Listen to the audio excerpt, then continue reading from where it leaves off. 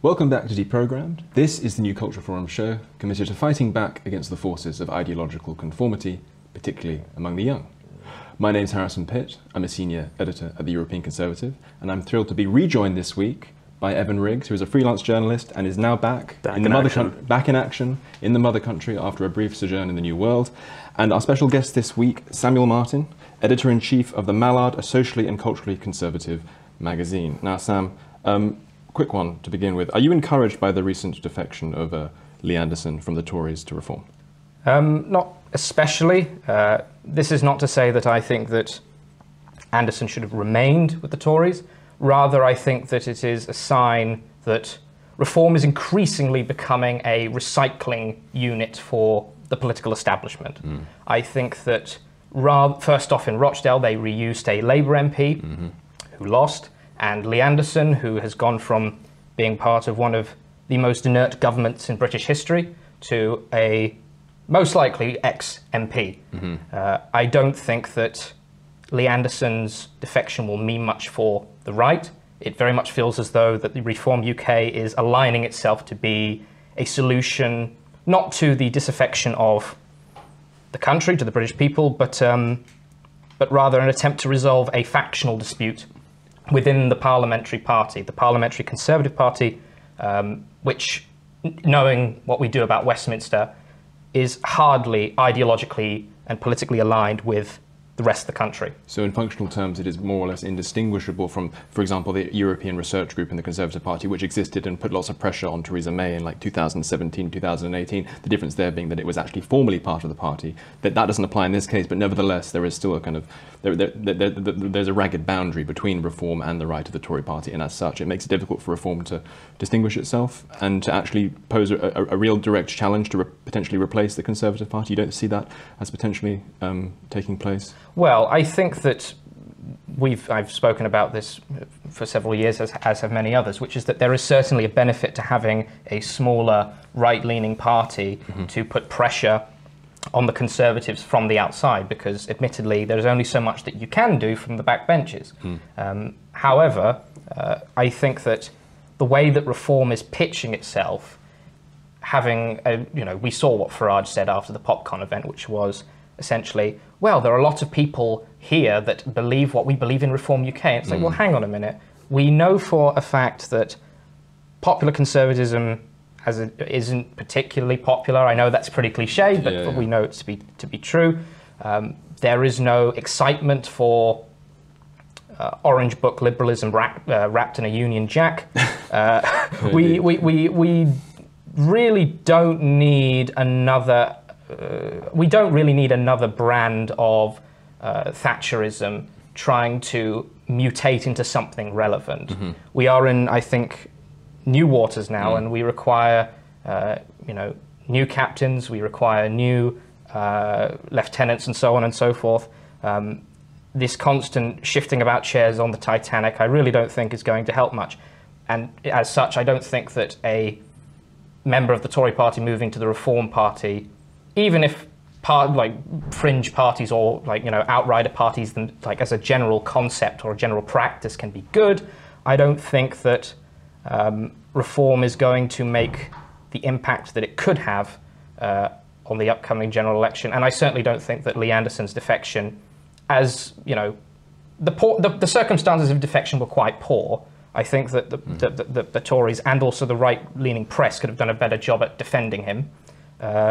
After his comments on... Yes, I think that they could have done a far better job of that. The general consensus, or the silent consensus amongst much of the right, was effectively, well, Lee Anderson is, his words were clumsy and intemperate. Yes, and anti-intellectual, and and a little bit crass and crass and vulgar.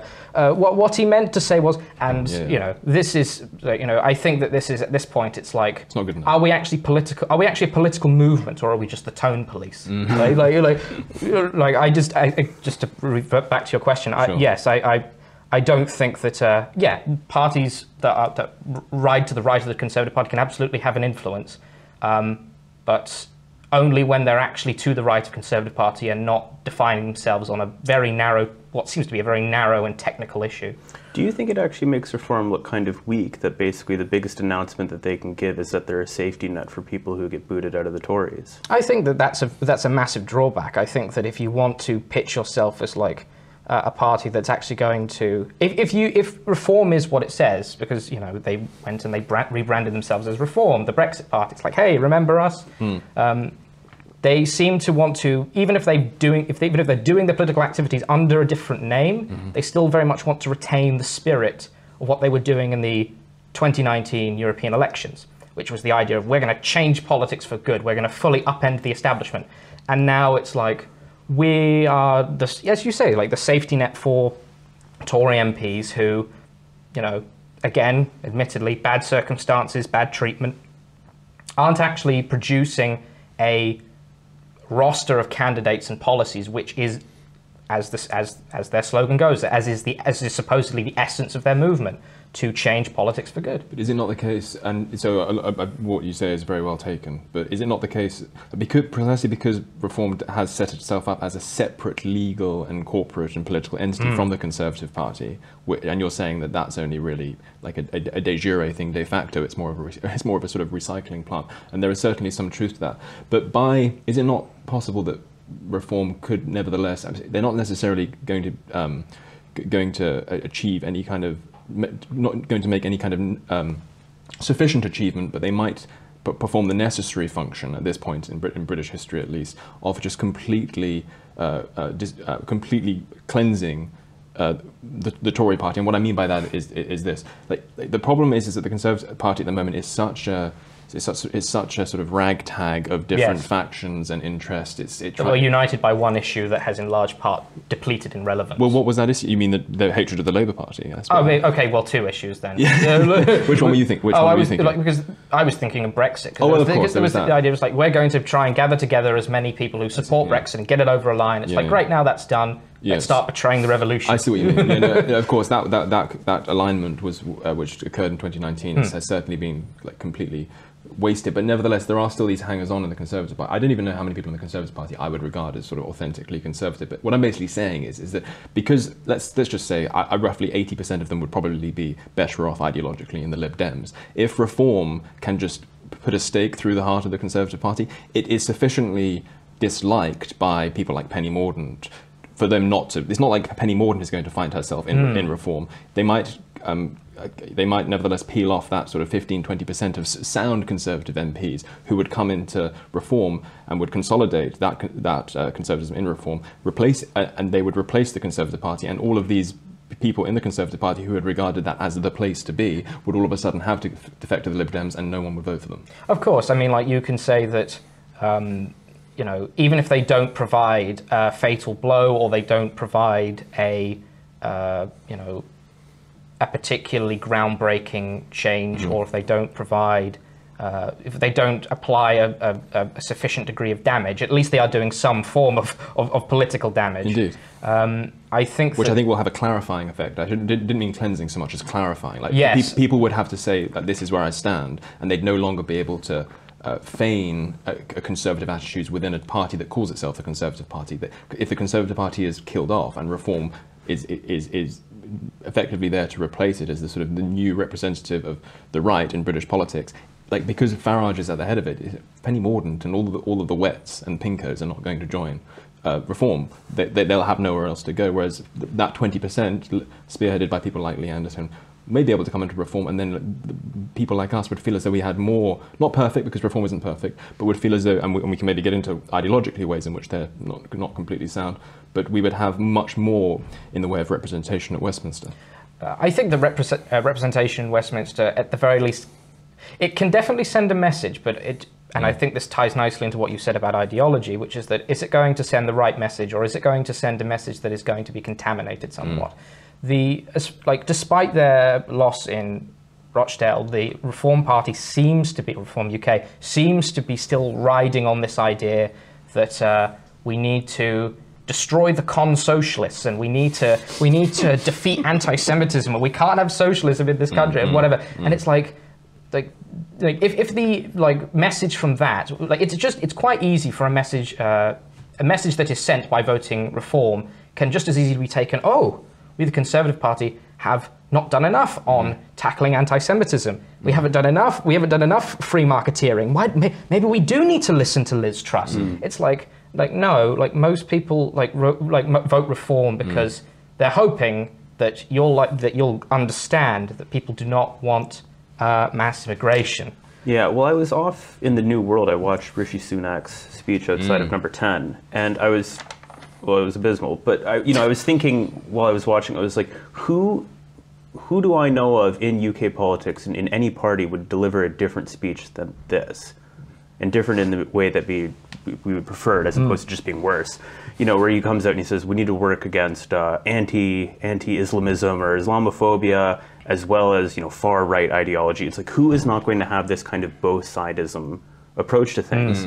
It's like recently there was 117 million pounds something like that, given out to increase the security of mosques and Muslims, and it was like, from who? Where is this threat coming from? I don't even think it was as much. I think it was more than the amount that was given out to Jewish communities in the UK, which are actually under threat. Whatever. Well, the sheer fact that we see, despite the fact that there are many mosques in this country, or at any rate many more mosques than used to exist in this country today, there are plenty of places for Muslims to worship, and yet in many cases they nevertheless insist on worshipping in very public places. So the idea that Islam in this country, still less political Islam, is a sort of coward, terrified force, rather than in fact one which feels incredibly emboldened and feels incredibly triumphalist, is way off base. And I think what you said is completely spot on. There is this sort of very effectively politically correct cult of both sidesism, as you put it, this sort of cult of even-handedness. I can't seem to be castigating one threat to democracy in this country. I need to make myself seem like a sensible centrist and make it clear that, of course, while it goes without saying that the far right is also a tremendous threat to this country. Yeah, all 600 of them. All 600 of them, and also terribly defined. It's not no one will ever. We saw recently with the Shawcross report, didn't we? The Shawcross report into many of Prevent's activities, the Prevent being the counter-terrorism unit in this country, were as potential signs of far-right activism were reading Tolkien and reading Locke's Second Treatise of Government. Being anti-abortion was one of them. Exactly, yeah. I mean, this general trend seems to have been, even if it hasn't existed in legal structures until relatively recently, these kinds of incidents have occurred throughout contemporary British history, at least, very least during the the post-Blair years. I can't remember which university it was, but a couple of years ago, there was a university hosted a society called, I think it was called the Nietzsche Club, and it was literally just dedicated to reading about Friedrich Nietzsche. They got shut down for being far right. That's a hotbed right there. It's a hotbed of far right extremism.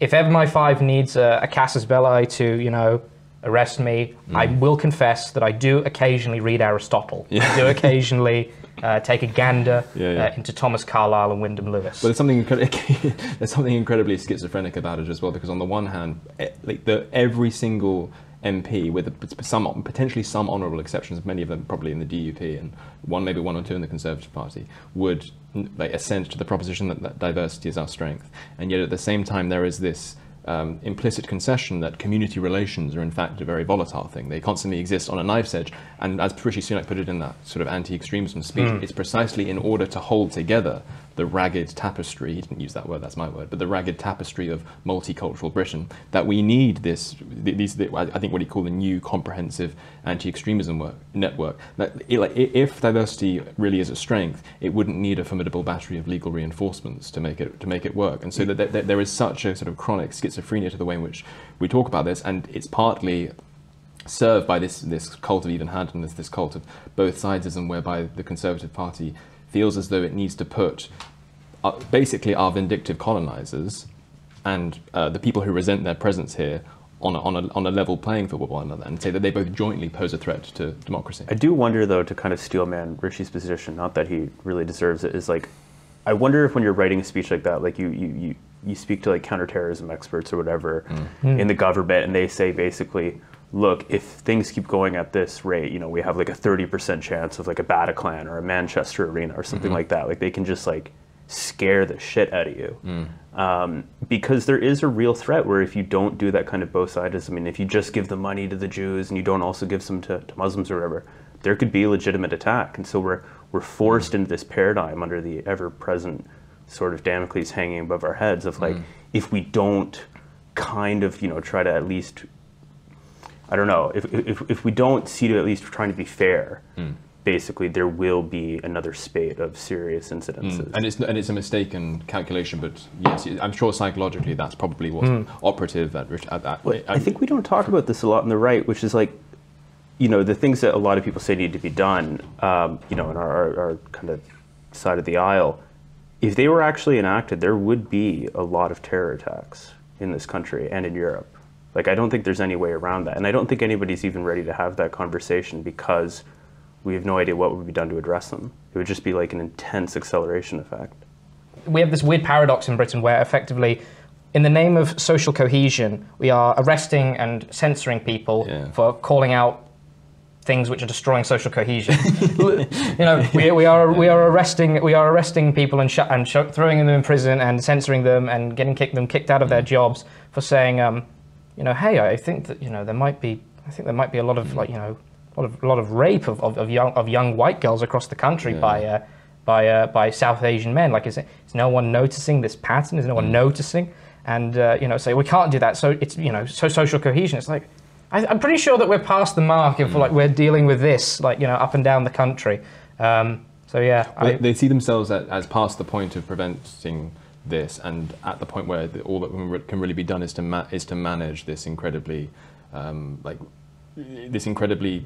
suppose, precarious modus vivendi that exists between different communities. The point I'm making, and the funny thing about that, is that they will, out of the other side of their mouth, proclaim that diversity is our greatest strength when it is the cause of a lot of this stuff. And there's also the point to be made that like practically none of what passes for far-right activism, as far as like people like Rishi Sunak are concerned, would even exist without this initial active portrayal in the first place. Because like one of the most treacherous things that Rishi Sunak said in the course of that speech, and I think I brought it with me. Like he talked about how both the far right and Islamists pose a joint threat to the modern multicultural Britain that we are, as he put it, we are building together.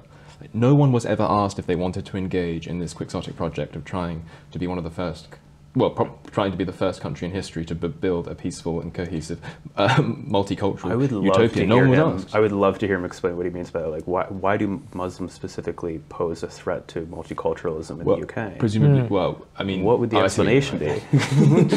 I was about to take your question literally. Yeah, but it's a problem, and I also think there's something particularly sinister about it, and because I mean the whole like surely in order to integrate into this country, a bare minimum of integrating into this country as a second or third generation immigrant or whatever Rishi Sunak is not to impose like a propagandistic form of settler colonialism onto the host population into which you're supposedly integrating. And if you're saying that we are engaged in building a multicultural project together, and you're completely riding roughshod over the national self-determination rights of the host in deciding whether they actually wanted to do that, which obviously they didn't, that to me is not a sign that you've integrated very well, even if you did go to Winchester. Did you see that there was a clip circulating around X, formerly Twitter, where I think it was two Muslim guys saying, like, you know, they're always pushing the British values, they're always pushing, and it's like, oh, this is a two-way. There's a two-way street to this, in that you guys don't really like this either. You came here, and then it was like, surprise, we're building multiculturalism, we're all going to be like libtards, and it's like, what?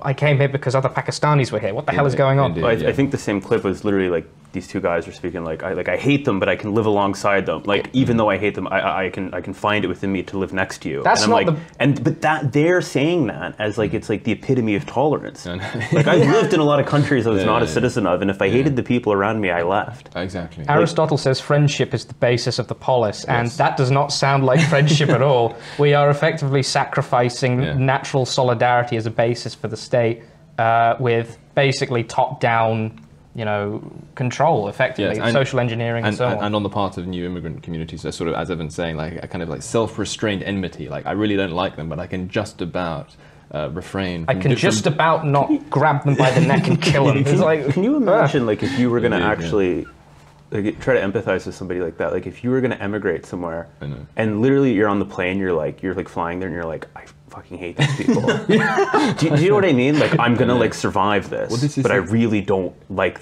where I'm going. That's weird. It's so bizarre. That would warp you. It's so bizarre. And the only circumstance in which I can envision myself thinking that is just not how I think at all, really. I'm pleased to report, but as if I need that. Yeah, I did need to get that in there. But I think as well, it has a lot to do with the difference between immigrating as an individual and this is sort of what you've both been touching on, and immigrating into a pre-existing diaspora which already exists in a place. So, like, for example, if there was effectively a huge settler colony, like de facto settler colony of English people living in, I don't know, Japan, it is possible that because I would probably double down on my Britishness, because I would be living, because I would feel the contrast day to day between like the little district of Tokyo in which I lived as an Englishman among lots of other Englishmen, and the contrast with the Japanese. And it's possible that I might, I don't know, let's stop making this autobiographical. It's possible that an English person might feel a weird kind of, I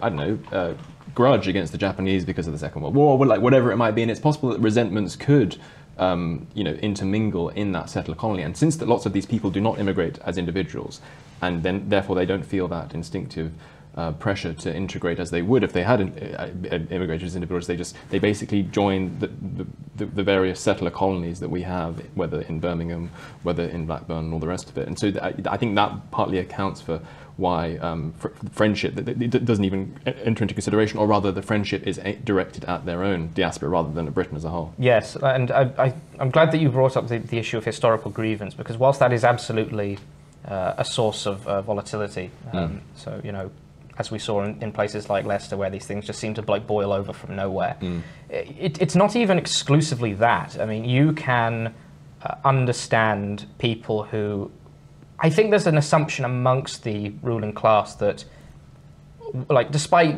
what might feel like day-to-day an absolute obsession with identity and identity politics and all these sorts of things, there is still a weird assumption that people who are coming to the country will just happily give up their entire ancestry for like a little bit of paper that says you're a citizen. Indeed. And that just seems incredibly like, inhumane. Inhumane. And and I don't say that in like a soppy humanitarian way. I say that more in a, these people don't actually, like, these people are in a little, like, they have their own sense of who they are, and they do not, and London being one of the most provincial and insular places in the country, I believe that, by the way, yes. As most cosmopolitan areas are, there is a broad assumption that the archaic concept of of ethnic and cultural identity simply would not resonate, despite also paradoxically it being the basis for the multicultural Britain for which we are building. So it's like, so are these just like, is religion, religion and all these other things are meant to just be empty signifiers? They're meant to adorn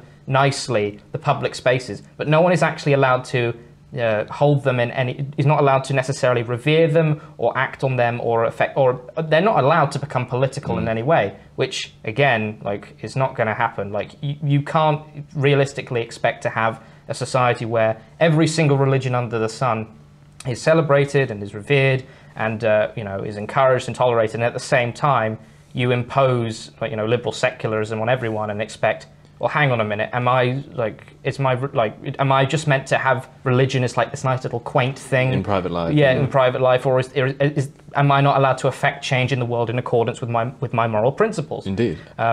But also on the, I veered off there slightly, but on the historical grievance front, it doesn't even matter if it's historical. Like, people want to be different. People want to be themselves. They want to feel as though that they have a place in the universe that gives them a sense of rootedness, of groundedness.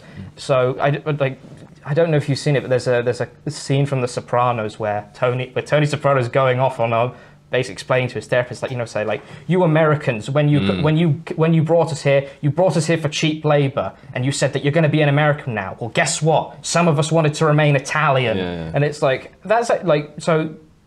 You might say, oh, the historical grievance between, like assuming well, it is assuming that America is essentially, at least nominally, like a white Anglo-Saxon Protestant country. Originally, yeah. Yes, originally. We wouldn't assume that, we wouldn't say, okay, England, America, Italy, they had, I can't think of any, real sort of, blood feud which exists between Englishmen or Americans and Italians now. But this specific gripe exists amongst the Italian-descended population and the wider American population. And it's not a historical thing, but it is more just a sense of, I want to be me. Yeah, it's a function of the fact that human beings cleave to their identity, and so even if there is not, as you say, even if there is not any kind of particularly historicized ancestral grudge between Group A and Group B, nevertheless, making Group A live in close proximity to Group B, those grudges are likely to develop. I'm also reminded of the scene in The Sopranos where the Italian-American mobsters go back to Italy and all the Italians hate their guts because they just think they're Americans. Yeah. It's like at a certain point, you can't go back. It's true. But I think it's interesting on the sort of everybody who wants to come here wants to become a part of Britain. It's like, first of all, it's evidently not true now, but it's also not true in any country that I'm aware of at any point in history that we'll use Italy and the UK, for example. It's not like a bunch of Italians ever went to the UK and were like, oh, this is obviously much better than our thing. Why don't we just make our country more like this? That's never happened. Everybody wants to be individualized, and that's a good thing. I mean, that's actual diversity in a non-cliche way, but in a good way. It's almost as if we should recognize our right to difference, to borrow a term. Indeed. No, I agree with you, Samuel. But if we're getting back to, I suppose, solutions to this problem, so we're not encouraged by reform. So we've got an election coming up this year. I doubt it will be in May. I think it will be actually in very close proximity to the American election, which will make it a particularly interesting autumn. Very fun. Very. But I mean, so what do we want? What do you want reform to achieve in that election, if anything? What do you want to happen, and how do you see the post-2024 fallout developing on the right? I think that, if the thing that reform really should do is basically get a better graphic designer for one, put the con-socialism jibes on the back burner, put the anti-Semitism, put patrol away. On the back burner suggests they're going to wheel them out again. I think in the trash is what you mean. Yes, well, I try to, we have to be pragmatic. We want to win, don't we? But it's true. Yes, I think that they should really, I think it's good that minor parties or fringe parties aspire to be something other than a one-issue force. I think that's what made UKIP in 2015 such a success. I mean, they didn't win a seat, but is it fair to say that UKIP in 2015 aspired to be more than a single issue party? They absolutely did. They had the way that I guess you could visualize it is that they had they had the wheel, and in the middle they had their commitment to leave the European Union. But around that they had things like cutting foreign aid, sort of I think it was basically reforming the NHS, all these other things. So you're contrasting UKIP in 2015 with, say, its origins in the Bruges Group in the 90s, where it really was just European. Yes, it was very much a case of, they maintained their commitment to leaving the European Union, but they had various other things on the side. There was various you could go to UKIP 2015 manifesto, and there was stuff in there about animal rights, healthcare, foreign aid, economy. But the thing that makes you are right. They obviously had a manifesto they had to do, and Susan Evans was a big part of spearheading that. And so there was that in 2015. But nevertheless, I'd argue that reform has gone even further than that, because implicit in the existence of UKIP was the idea that once we've achieved that central plank of our raison d'etre, namely leaving the European Union, will sort of all else will come. All else will, it will just come. Yeah, they didn't say that. The implicit understanding was, and this is proved by the fact that Nigel Farage summarily left UKIP after 2016. Yes, after 2016, is that we would cease to exist, that our raison d'etre would be gone. Whereas in Reform, there seems to be an understanding that we're not just here to try and scourge the Tories into reforming themselves, we're actually here to try and replace them. As I recall it, Farage, when he was running for the leadership of UKIP, basically said we shouldn't be in it. We shouldn't be a single issue party, even if this is absolutely our namesake, right? This is our namesake policy. I'm agreeing with you, but what I'm saying is that I think Reform have taken that commitment to be something other than a single issue party a step further, in that there is not that implicit understanding in Reform that they will pack up as soon as they've yes, achieved. That's true. They want to they want to replace the Conservative Party in the same way that the Labour Party replaced the Liberals in the early decades of the last century. And I think I share all of your. Maybe we should get into it a little bit before talking too much about. What's going, like? Can you explain why you? I couldn't agree with you more, but can you explain why you don't like the term con-socialist and to our viewers? Oh, because I think that, well, I don't consider myself a socialist, but I will say that the fixation with socialism, I think, is a very, very American thing. I think that people, generally speaking, have a, I guess, sort of softer interpretation of socialism in Britain. I'm not saying that people are rabidly anti-capitalist. Like, I think from what I've seen and what I've read and polls that have been done, people seem to have, like, I wouldn't say that they're anti-capitalist and they're anti-socialist, but rather they just don't have they have a very vague idea of, well, we need another a fundamentally different economic system, but they don't really see it in either of the prevailing economic ideologies which have defined modernity. And the thing is that you actually see this in both the right and the left, and especially the left, because when you come across leftist activists and when you see them online, they don't actually characterize themselves as socialists or communists anymore. They're always anti-capitalist. They're always it's an entirely negativistic bent to their political philosophy, and it's a general sense of I want things to change. I want things to be different, but I've been so embedded in, like, the idea that we have that capitalism is just this omnipresent thing that is inert and will not go away and will just remain with us, seems to afflict even its most it's the most vicious enemies of its existence. There's also and I agree with you, and I think there's also this, it helps induce the complacent belief that we're still up against people like Michael Foot, when we're clearly not. Like there is a new species of radical in town. That too. And that, like, our guns should be aimed on that, not on these sort of museum pieces. Do you recall the Brexit Party manifesto? Do you remember that absolute keynote in 2019? Yes. I mean, no is the answer. Like, they were like, I mean, I can't list every single policy off the top of my head, but like I can absolutely send you it, and it was like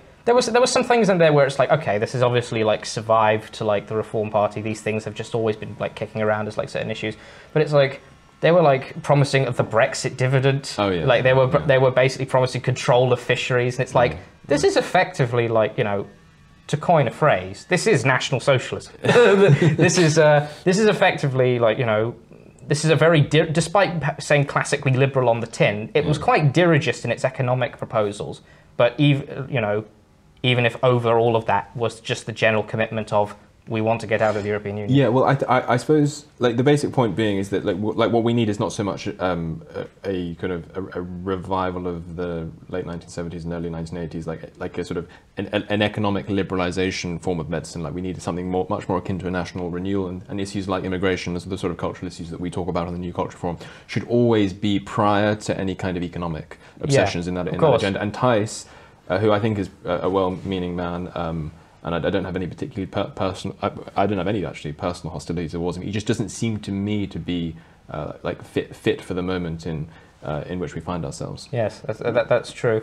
I think Curtis Yarvin once said that you can tell how right-wing an organization is by how bad their graphic design is. But the problem is in the UK, and especially with Reform, it's not due to them being actually right-wing. It's just like sheer incompetence, and it doesn't inspire a lot of hope. And there's also, and I don't know whether this has to do with the fact that Tice is a business. I think he made a lot of money in the city or something like that. Like, it has an incredibly soulless corporate feel to it. It's sort of, like if you were to look at their graphics, like quite apart from the content, if you were to look at their graphics, you could be forgiven for thinking that all these people really think we need is just a little bit of tinkering here, a little bit of tinkering there. Like it doesn't sort of turn the dials. Turn the dial. It doesn't strike you. Slide things up and down. Indeed, it's like, it's just like and streamline. And the thing is that it's interesting that you say that, because we would not consider.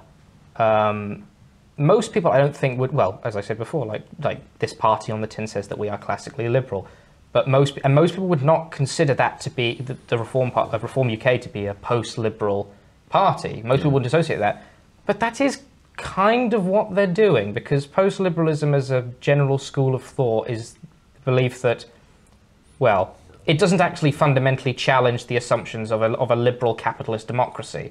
It really just seeks to rebalance the political system within the Overton window. Yes. I don't know if you know this, but there was a pamphlet produced by David Goodhart, who wrote an article in the Times recently about how diversity is causing a whole array of problems, which is largely true. He's noticed, is he? Yes, he's noticed. Well, actually, he's noticed for a while, because in 2006 he wrote a pamphlet called Progressive Nationalism, and he basically said that, like, look, one of the things, like, there's a growing sense of nationalism, and I guess you'd call it, there are reactionary forces at play. We, on both the centre-right and the centre-left, need to construct an ideology or a political model which can offer belonging, which can offer a degree of security and otherwise, which in an otherwise globalised, liberal, capitalist society.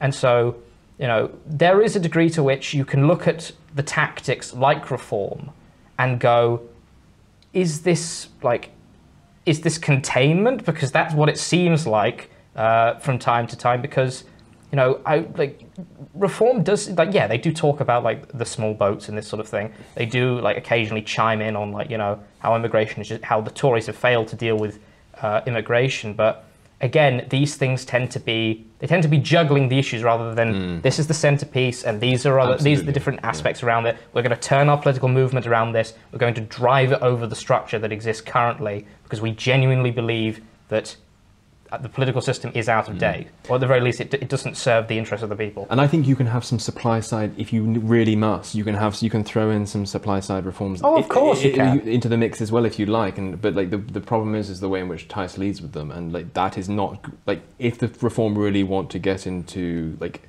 the sort of SDP territory, like in the 1983 election where there was where like Michael Foot had a serious challenge to his right, and Thatcher had a serious challenge to her left, and the SDP nearly did quite well in that election. If you want to get into the 20s and start winning by-elections, I do think that you need to stop this talk of con-socialism, stop acting like we're facing a revival of the post-war consensus, stop only talking about tax cuts. Your primary focuses should be like immigration and DEI across institutions. And the point that I'm just making there is that after that, once it's established that you do actually need that sort of central, focus, you've also got to then go, okay, then is this, like, in detail, is this actually what we want? Because most people would look at the proposals and things like Goodhart's progressive nationalism and go, this isn't exactly what people believe when it comes to reducing diversity. This just seems to me like the status quo, where you try to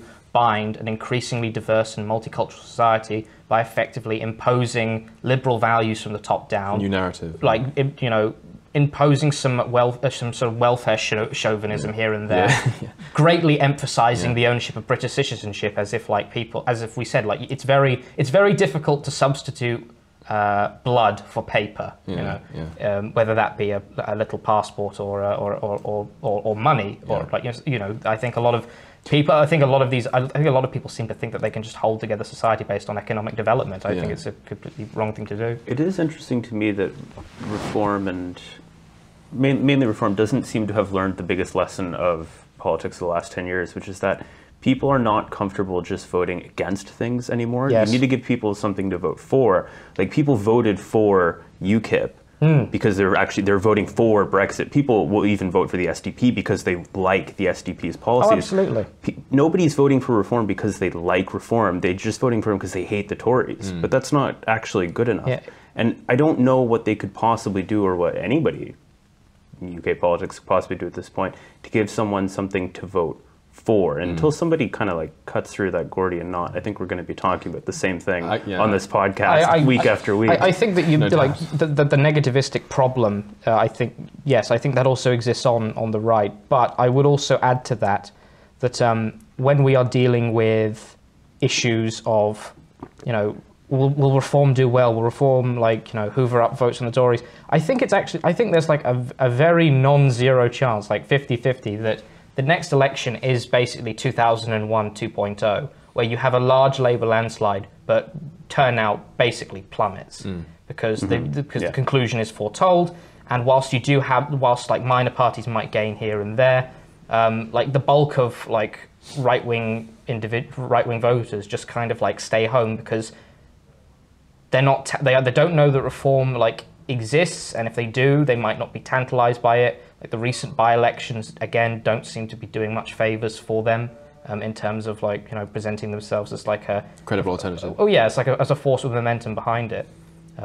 So yeah, I think that negativistically there are, for that exact reason, I think that you're actually going to see a large drop in participation at the next election, and I think actually that might be a more effective message than actually voting for reform. Because because yes, okay, fine, it doesn't. You're not voting for something, but at the very least, it's like I would rather make it my intentions absolutely clear that I want absolutely nothing to do with the way that politics is currently operating, rather than cast my vote for a party that really has some is not really doing what I think most like right-leaning conservative individuals want them to focus on. Yeah, no, I definitely agree. I agree with what both of you I agree with what both of you have said there. It seems to me, though, that precisely because we do not have a political vehicle in this country yet, for our sort of political philosophy to be carried through, whether couched in negativistic terms or whether couched in positive terms, it seems to me that for the moment our main priority should be doing our best to bring about precisely what Peter Hitchens thought needed to happen in 2010, namely the sort of the irreversible destruction of the Conservative Party. Yes, bring it like cutting off the regime's right arm. Yeah, quite, yes. And hoping it can amputating it so then we can get something to punch the Leviathan in the face. Indeed, hoping we can grow a bionic one. We can graft a bionic one onto it as well. So that seems to me that just needs to happen. Like the precondition of any kind of national renewal is surely for the Conservative Party to cease existing, because even though Labour will across some metrics potentially be worse, like in terms of like what they're actually doing, it may have more of a radicalizing effect, because it's much more radicalizing to be stabbed relentlessly in the front than to be slowly euthanized. And like the Tory party has been slowly euthanizing us for 14 years. And the black pilling thing is just like they could be like going towards like a cat, like say, oh, the Tories on Sunak needs to change course, there's a catastrophe incoming. It's like they still might get like 150 seats.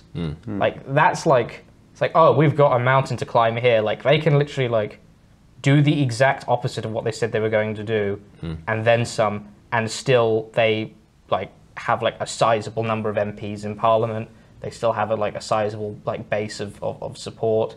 That I think is like I think that reform is like one of several means to basically chipping away at the Tories' monopoly on the right. But I don't think it has much more purpose than that, and I think that even then, actually going out and supporting and campaigning is conditional on a lot of local politics, because some places will be more inclined to vote reform, but other places it's like, it's like, will it push through? Probably not. I think we often kind of take it as axiomatic that if the Tories were to be completely obliterated, something would rise from the ashes. And while I would like to think that's true, I don't know. I was thinking about it again in America, and I was like, there's not actually any guarantee of that happening. Definitely not. You might just salt the earth, and that literally nobody can pull together like a proper response in the coming years. I think there are people interested in doing it, but maybe it was just like a rare black pill moment for myself. I was like, there's no actual guarantee that like a new kind of answer to the question everybody's asking is like, what are we actually for, will actually arise. And I wonder what the UK would look like if the Tories get obliterated at the next election, and then for like 2 or 3 years, nobody really steps up to the plate. I mean, yeah. Starmageddon. But like, no, I mean, you know, we had Peter Hitchens in here, and I think it's actually very irresponsible for him to say people should leave, especially because he wouldn't answer the question to where. But I do think that if that happened, people would flee in like in a large way. Like if you don't have a proper response, like almost immediately, I think people will just get up and go. I hate defeatism. I hate the blackpilling propaganda from a lot, like the doomerism from large sections of the right. Like, can you imagine like Alfred the Great sort of like you know after he's lost a major battle, he's sort of like walking over huddled to like the marshes of like Wessex or wherever. You know, he sits down huddling, he burns someone's cakes, and he goes, "Oh, it's over. I'm gonna have to move to Crimea to get like Slav tradwife." It's like, shut up. You're gonna be king of England, and you're gonna form the greatest country on earth. Deal with it. Like, I really don't think that we need any more, especially considering the fact that, you know, telling people to leave. Okay, where? It's like, am I going to go to like France? Well, they're in great shape, aren't they? It's not like they're dealing with many of the great systematic problems that we've got here. Not at all. I don't know. I guess I was contrasting it to America because I think in America, with the American mentality and how things are going over there, if you did have like a Tory wipeout, the next day, somebody would jump in there. There's a can-do startup spirit. Yeah. Yes. And here, I don't like the doomerism either, but I was saying, it was like, I think, you know, maybe if you went like kind of a year, 2 years, because it's pretty bad already here. Yes, People are like, I want to leave. If you wait too long, if somebody doesn't seize that opportunity, I do think people will just be like, fuck it, I'm out of here. Yeah, I definitely agree with you, and that point can't be stressed enough. There's nothing axiomatic about like, the obliteration of the Tory party being followed by a kind of, you know, like a positive movement with national renewal. There's nothing guaranteed about that, which is why I said like it should be like that. Why I phrase it as a sort of a precondition for national renewal rather than a guarantee of national renewal. But on this issue of the lack of, like, you know, well, the lack of what you might call natural successors to the Tory party. I mean, you have Reform, but there are, like, let's face it, we consider them one of several. I think most people consider them one of several options, and you know. But isn't this also downstream from like two things? The first is that who do we have on the right in Britain that could broadly be described as a natural leader or a good public speaker or someone who is charismatic or can actually build a movement around them? And second, you know, are many like right-leaning British people who've got money willing to put money behind such a movement? Because like, I think there's a weird tendency I see amongst a lot of like very, I guess you might sort of like well-paid, very influential sort of like backers and donors of like right-leaning movements, is that if they often don't see the point in sinking money into something which is inherently unprofitable, like politics. Like I don't know if you know, but there's an excellent thread, I'll have to find it somewhere, by Lomez, where he basically says that one of the reasons why the left do so well in America is because their funders basically just go, they're happy to make a loss. We're happy to make a loss as like you can actually like make some cultural change. They're happy for the trade-off, whilst a lot of like, you know, like Jeremy Hosking sinks money into like Lawrence Fox to like be a naughty school child. But like that's really it. That's an example of making a loss and like not really making the change that you want. But I think that, you know, but just going back to like, you know, you two, like who is there on the right that can actually finance such a movement and also be the face of a movement that is actually going to be sincerely, genuinely anti-establishment and not just like, oh, I'm going to bait a few trans people, I'm going to bait a few Muslims and then leave it at that. Yeah. Do you think it is a conundrum? And I think that like by far the most important question about this upcoming election is that I'm not actually too interested in the dynamics of, oh my God, Bolsover has gone, like I don't care about the like the sort of cephology of it. I'm not going to be watching John Curtis's analysis that evening. But what I am interested in is like what the fallout is on the right and like how the right organises itself in order to contend with this new movement, in order to avert Starmer from being in office, from being, as you put it, Starmageddon.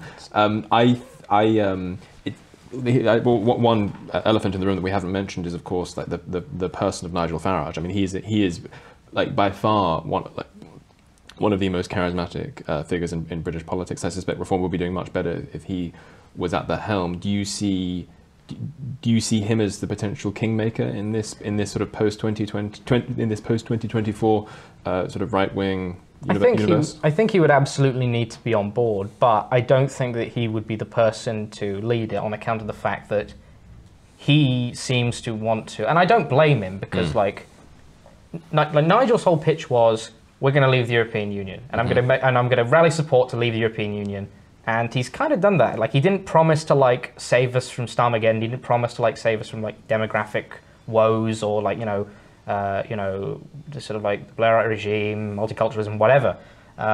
He has like he's set out what he said what he said he would do, and now he is very much in the mindset of wanting to be being a talking head on GB News and like having being Trump's right hand man. But yeah, and like having sort of like going into having like sitting at his little table, having a little makeup done, and being like, "What's happening today?" Like I think that like that's a cozy gig, and like no one's blaming him. But I don't think that we can like place stock in like Farage like coming to save us, which is frustrating because he is charismatic. Yeah. He is like actually a good like public speaker. Like the Brexit Party rallies were fun. Yeah. Like I don't. He's also the kind of person who, going back to the problem Evan was raising, well, both you and Evan have been raising, is that he's also someone who people will vote for rather than vote for as an instrument to vote against someone.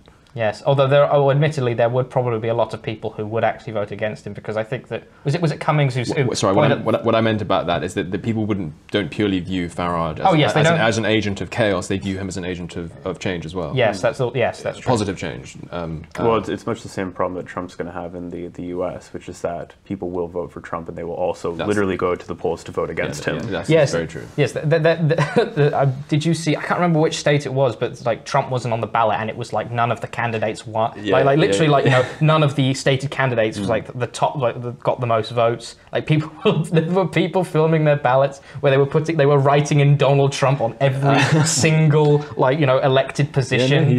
Biden's going to have this problem too in a big way. We were talking about this earlier, that people basically a low turnout, which I think we're going to see in the U.S., which is, I think it was Michigan, 10% of the people in the Democratic primary basically were like none of the above, none of the candidates. It's going to be very interesting. Because I think you're going to have, on one hand, you're going to have people come out in droves for Trump because they feel like he's had an election stolen from him. And you're also going to have a bunch of people refuse to show up for Biden because of Israel-Palestine. Anyway, an aside. No, it's an important one. But there was just perhaps one final question to finish on, gents. And like maybe, I know Evan and I have spoken about this quite a lot, so maybe you can kick us off. Like, do you think that there is any hope to be found in the possibility that many of the people who, like, because you were saying like people have these sort of cushy gig in the media, it's so much easier to throw stones than it is to actually exact meaningful change. Do you think that if some of the more charismatic talking heads, like some on the right, some of the more charismatic people in the commentariat class, and they are, again, as opposed to Farage, who's quite new to that game, the person who stands out most here is probably Douglas Murray. Do you think it's possible that things might get to such a bad state that we see people like Murray getting more involved in politics, and would that make him a meaningful difference? Well, I mean, I asked Douglas Murray this question in Israel, and as much as I'm a great fan of Douglas, I think it's very difficult because anytime that I talk to any of these people, and I won't name names other than him because he's admitted it publicly, their biggest aspiration is basically to make enough money or get enough clout that they can move to America. That's the real thing. I can't think of a single person who's like, I want to get this massive platform so that, the day after the Tories get decimated, I can jump in there or something. Everybody's literally thinking, how do I get to America? Or like the south of France or something like that. Like, it's just, I do wonder, I don't know, this is like uncharacteristically black-pilled me, but I do wonder, like, maybe if a good strategy would be to try to hoover up like 20 young Brits, if you had the money, send them all to DC, put them in like American think tanks, try to like come up with like a counteroffensive from abroad and then bring them back in, because I just don't think that in this London thing, as much as I'm a part of it and make my living in it, I think the greatest ambition is to be like the biggest show on GB News, or to have a Substack that's bringing in six figures, and that's kind of where it ends. Whereas in America, it's always, and then what's next, and then what's next. You don't have this thing with Farage where he's like, I've done my thing and now I can go and sit in the makeup chair. It's always another step, another step, another step. What does this get me? So I wonder if that could be like injected into a couple 20-year-olds and then they could be flown back and parachuted into Westminster. I can say without much detail that this has been tried a couple of times. Although just on the point about like how in Britain it seems that you set up a Substack that gives you some pocket money every month, and then that's it, game over. Congratulations, you defeated the woke. Like, you know, spoiler, not really, but I think that as a political culture, we're constantly suspended in conversation and shooting the breeze. I think that even when people are even elected officials, they always use the language of. They always use passive language. They always use the language of conversation. Well, we need to have a really tough conversation about this. You see it all the time with commentary with like politicians. It always results in we need to consider, maybe possibly somewhat consider entertaining, like, you know, this, like, you know, the idea that we need to move in a direction. We need to start talking, or we need to consider talking. Have a dialogue. We need to have a dialogue, and it's like can someone just like end you know this can we have a little less conversation, a little more action, please? Juan Donoso Cortez, who I brought up on this program before, called that the sort of the liberal cult of la clase discutidora, like just the discussing class, which is constantly going to defer. Depoliticizes everything. It depoliticizes everything. Let's just talk about it. And it's definitely, like, I like talking. I think that's evident to viewers who watch the show regularly. But and my main temperament is fundamentally sort of philosophical and contemplative and reflective. I don't actually find politics doesn't give me that much satisfaction in itself. Nevertheless, like, finding ourselves in this incredibly urgent moment, which is genuinely where I think we are as a country. I just hope that because obviously there's nothing wrong with clout chasing in principle and trying to grow your Substack and trying to be influential, but there's nothing wrong with that. But does there come a point where that is just not enough to fulfill you anymore, and the prospect of going to the States or going to the south of France is not enough for you? I mean, when are people going to start to think, I actually really care about Britain and I do want to get involved? I mean, if that's your disposition, like, I would recommend reading, I think it's The True Believer by Eric Hoffer. I'm reading it right now. It's a great book. Well, I'm rereading it. Excellent. Yeah. But yes, like, at the moment we seem to be completely suspended in, like, we've got plenty men of words, right? We've got men of letters. We've got people who will happily write and pontificate. You know, to what extent that's always high quality is debatable. But we have a lot of them. The fanatics are few and far between, and having any sort of political zeal or actually caring about politics, even within like political circles, supposedly political circles, is considered weird. Yeah. It's like, no, I actually enjoy the militant processes. To borrow it from Elaine de Badiou, I like the idea of I was too young to vote in the referendum. Like, maybe that's a testament to how young I am compared to many people who actually care about politics as a consistent thing. But that was a time in history, and and my first impression of politics, where it was I saw democracy and politics completely unfiltered, and it was wonderful. It was exciting. It felt like that things were changing, things were in motion. And now it's like we're back to square one. And I think that is kind of ceremoniously, fittingly going to happen when, much in the same way in 2016, you had Trump and Brexit happening at the same time, and now in 2024, and we've got the US and the UK. Whilst the US is going to probably continue down the path and keep the populist revolution alive, here it seems to be slowly being squashed under the thumb of human rights lawyers and civil servants and such, saying, we need to be nicer to people. We need to have conversations. We mustn't be so divisive. Yeah. It's like, divisiveness is the essence of politics. And if you do not like division, you should not be talking about or participating or anywhere near politics. You are robbing people of their freedom, of their determination, both in a political sense and also in a sense of actually wanting to do things. Like, I'm not surprised that people are demoralized, because anytime anyone wants to do anything, it's kind of like, gosh, you actually want to do that? Yeah, gosh. let us hope that we can perhaps in the coming years have more Caesar-like figures and fewer Catos. Anyway, thank you so much for joining us on Deprogrammed. Samuel Martin, Evan, thanks as ever. You've been watching Deprogrammed. Make sure to like, subscribe, leave a comment if you wish, and we shall see you on the next one. Hello. If you're enjoying the New Culture Forum channel and you believe in our mission, may I invite you to join our membership scheme at the link below, or on our website, newcultureforum.org.uk. Our work is more important now than ever, and we have great plans ahead for the future, but we can't do it without your support. From as little as £3 per month, you can help ensure that we continue on our mission. As a member, you'll receive a range of benefits, including access to exclusive content, invitations to our private events, including here at our studios, free copies of our books, and much, much more, including, of course, our famous NCF mug.